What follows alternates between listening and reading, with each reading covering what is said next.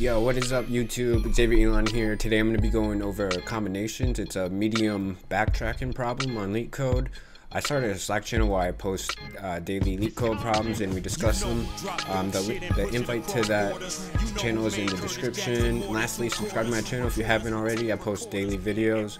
And let's get to the problem.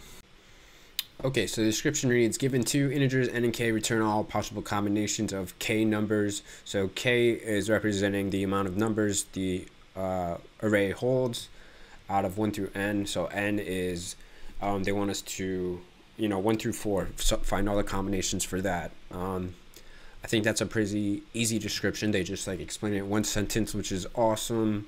So this is a backtracking problem. We're basically going to backtrack through recursion.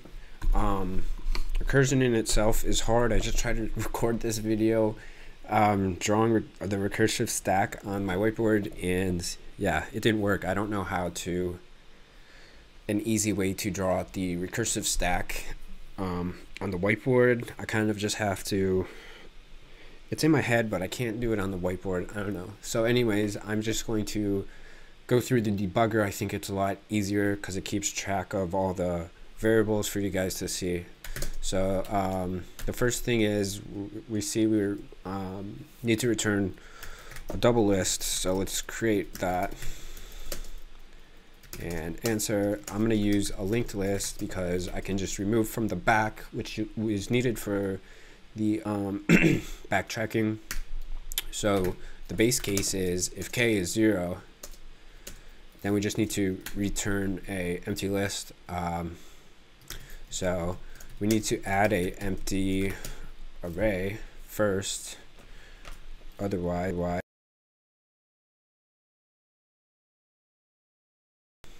And then let's just return answer.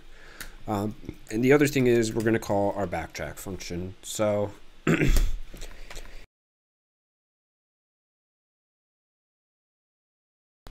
in our backtrack function, we're going to have recursion. So let's just write it out. It's not going to return anything. So void, and let's call it backtrack. So we're going to have the start where we're going to start for the combinations, which is going to be 1 in this case because they want us to start at 1. Yeah, they say, 1 to n right there. And then we just want to pass in a linked list.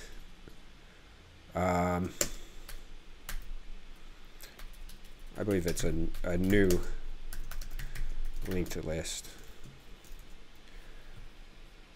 Yeah, okay.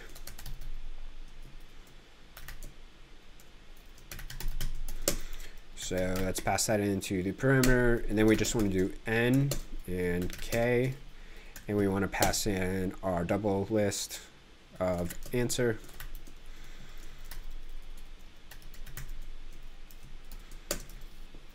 And this is getting really long.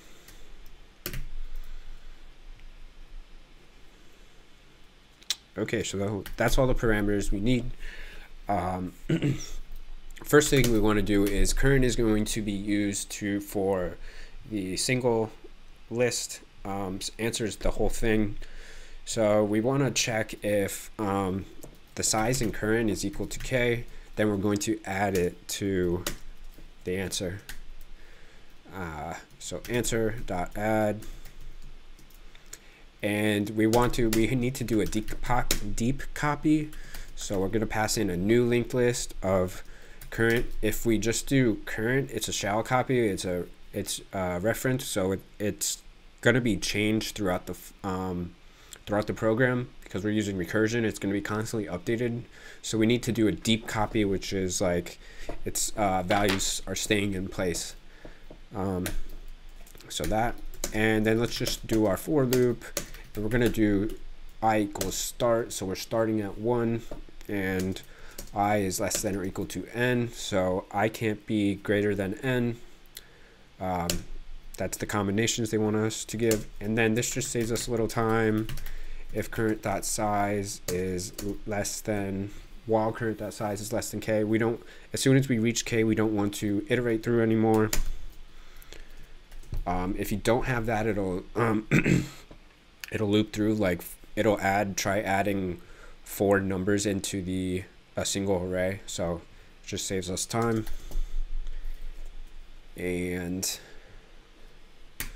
so the first thing we want to do is current.add I. We're just going to add I. So the first time it's just going to add 1, and we're going to have 1 as the first element. And then we're going to call our recursion, our backtrack function. So we're going to do I plus 1 because we need to update I. We need to do all combos. Then we have to pass in current, n, k, and answer.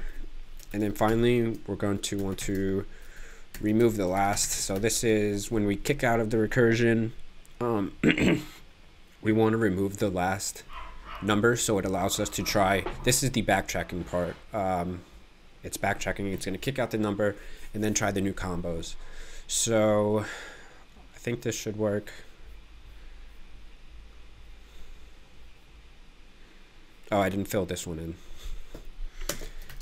N, int, k, and answer.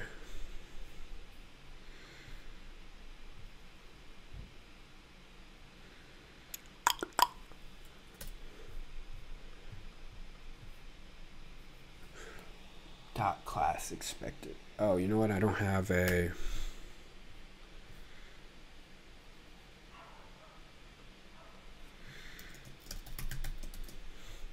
I'm not sure what is going on. Oh, I didn't, oh, this is, I wasn't supposed to pass an int. Cool. Okay, so let's submit it, make sure it works before we debug it. And now the debugger, I'm gonna start it at the for loop.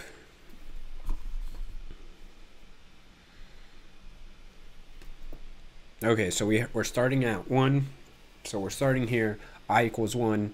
It's going to tell us I equals 1 in a second. And we're going to add it to current. So current 1, we're going to add 1 to current. And then we're going to recursively call, except I is going to equal 2. And so I equals 2. And we're going to add 2 to it. And then we're going to call a function again, and we're going to see that the current.size equals k. So we're going to add it to answer right here. And then it's going to see that the current.size is equal to k, so it's not going to execute the for loop. It's going to basically, we have the recursive stack, it's going to kick the last function that we just called off the stack. So we're going to end up at current.remove last. So it's going to remove 2. And so now it's going to increment I to, that's my dog at the door, hold on.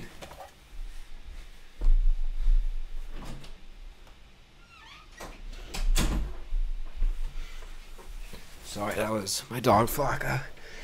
And so where were we? I equals 3, so we're just going to add 3 to current. So it's going to be 1 and 3, and then it's going to recursively call, and then it's going to add 1, 3 to answer. It's going to want to remove, it's going to kick the last function off the stack, and I is going to, it removes 3, and now I is 4, and it adds 4, and so on. And then the next part I want you guys to see is that the where the function for this 1 is still on the stack, as well as the 4. So it's going to remove 4, and then it's going to so we removed 4, and now it's going to remove 1. So I hope you guys can see that on the recursive stack. I have trouble drawing it out. I have to do it in my head. I don't know how to make it easy for you guys to see that. So the I believe it's just the runtimes O of n. Actually, no, it's not O of n. I'm tripping because we have to do this is the factorial, so it's like n over n minus k n factorial. So it's this crazy function because we have to do every single permutation basically.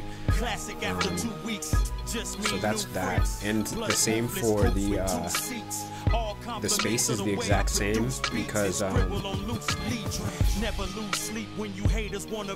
we have to store all those possible combinations. So that's that. I hope this video helped. If it did, hit that like button. helps my channel grow. And I'll see you guys in the next video.